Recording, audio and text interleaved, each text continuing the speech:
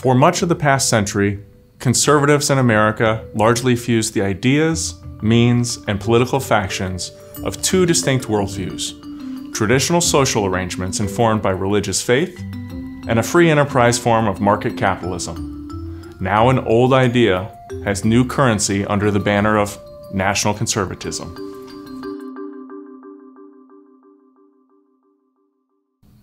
Contrasted with more traditional American conservative ideology, from leaders like Buckley and Goldwater, national conservatives are more willing, even eager, to use the federal government to implement their vision of America through far-reaching policy changes.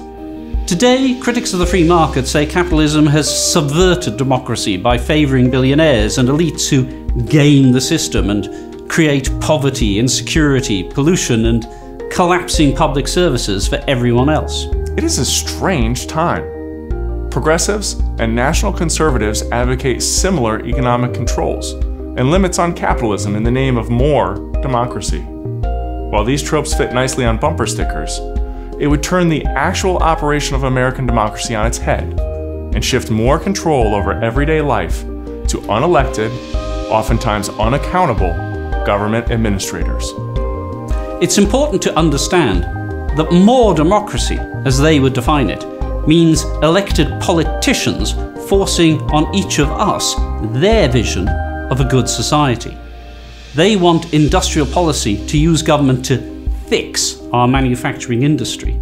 They advocate for antitrust regulation to punish and break apart companies they deem too big and profitable.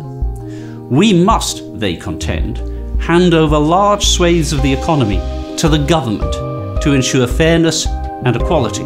But our democratic system is constrained by design for this very reason. It's to prevent what philosopher John Stuart Mill called a tyranny of the majority. It's why we have a Bill of Rights, to limit the power of government actors, even when urged on by a majority. In contrast to more democracy, the American heritage of free markets is among the truest expressions of our democracy the way the founders intended.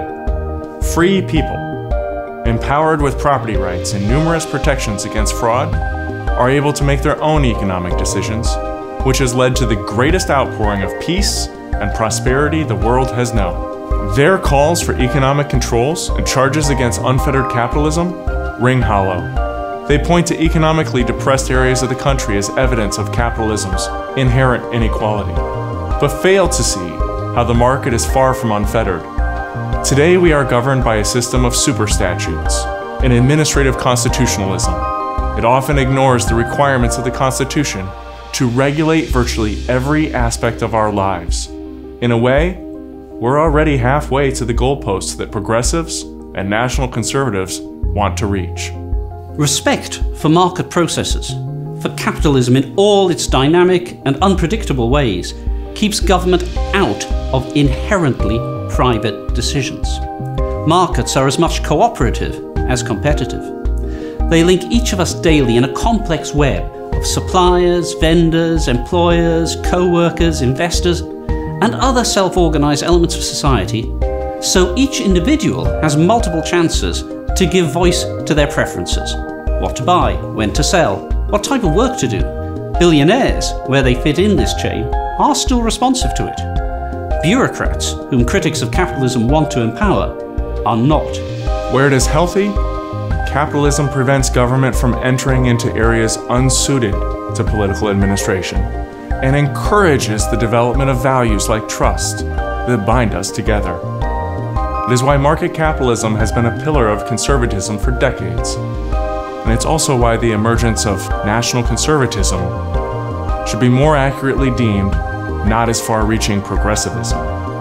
It's not conservatism, nor does it contain within itself limits on government expansion into our lives.